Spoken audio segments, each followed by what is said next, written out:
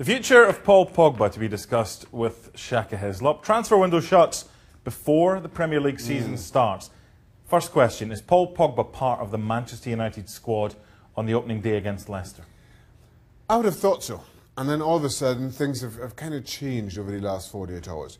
I felt that Pogba is not the kind of player, not the kind of personality to maybe upset the apple cart all that much.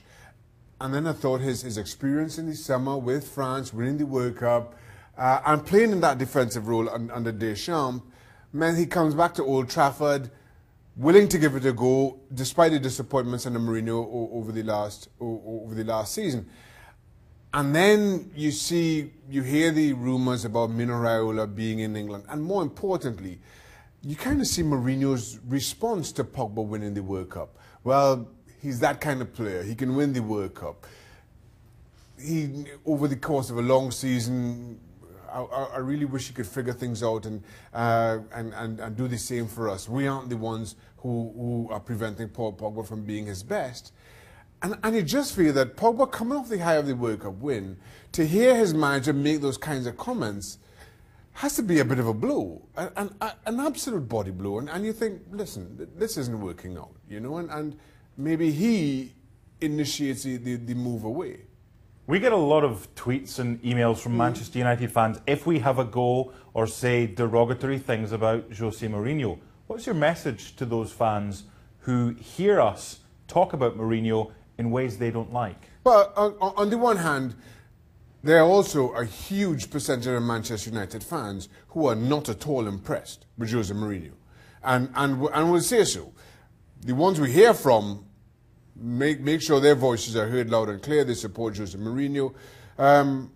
But I stand by our criticism of Jose Mourinho. I stand by my criticism of Jose Mourinho. Given the quality of player he has, I just feel that he's too negative.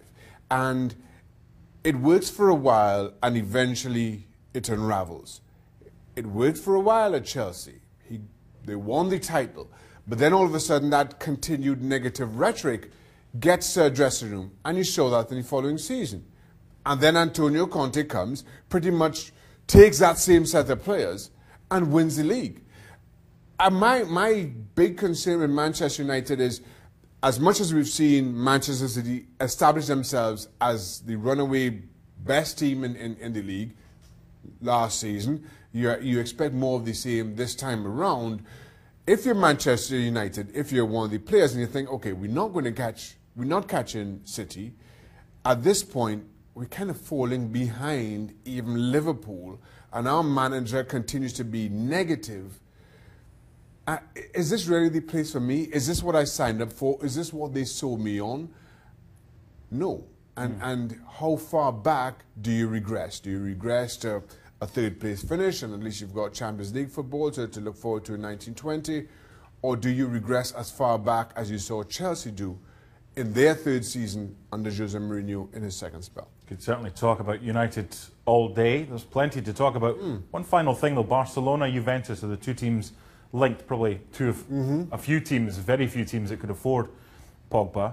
Sporting director at Barcelona is Eric Abidal. Kind of knows Pogba pretty well. You're a conspiracy theorist, you know. Just saying. I'm not making that connection. No, you said he stayed. He said he stayed. You're a conspiracy theorist. I'm staying well away from that.